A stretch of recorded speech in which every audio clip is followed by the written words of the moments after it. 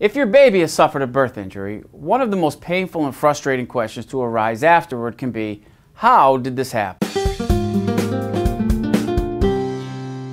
While a birth injury can be related to pre-existing maternal or fetal health problems, a physical injury suffered by a baby during delivery can also conceivably be caused by the negligence of a healthcare professional.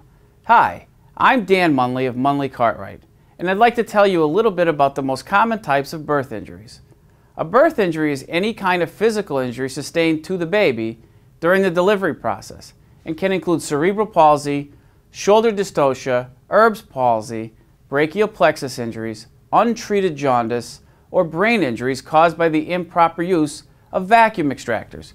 If your child has sustained a birth injury that may have been caused by the negligence of a healthcare professional, let the medical malpractice lawyers at Munley and Cartwright take a look at your claim and give you some advice on where to go from here. Give us a call anytime for a free consultation.